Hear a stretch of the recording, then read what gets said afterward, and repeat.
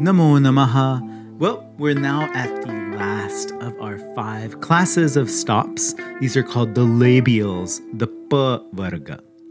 As a quick review, the first one, the velars, these were articulated at the velum, the back of the mouth, the throat area. We call them the क-varga. Second is the palatals. These are articulated on the soft part of the back of your mouth, which are called the च-varga.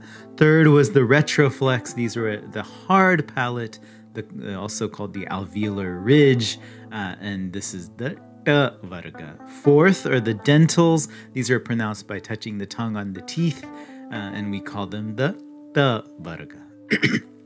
Fifth now are the labials. They're going to be made by touching the lips together, and it's a very, very simple process to do.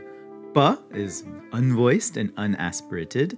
Pa is unvoiced, but you do have the aspiration. You do have that puff of air. Pa. Ba is voiced, but not aspirated. So the voice box vibrates, but no puff of air. Ba. And then ba is both voiced and aspirated. You have a vibration and a puff of air. Ba. Lastly, we have the nasal of the labial class, the M sound, the ma. Very straightforward, nothing weird about it at all. The only thing to note about the labials is that Sanskrit doesn't have a fa sound, that pa is always pronounced like all the other sounds in the class with the 2 lips touching each other, not the teeth involved. So phalam means fruit in Sanskrit, and you don't say phalam. That would be like Marathi or Hindi or some other North Indian language. So practice these, practice all the other classes. Be sure to combine them again with the long and short vowels, so you're getting the long short practice.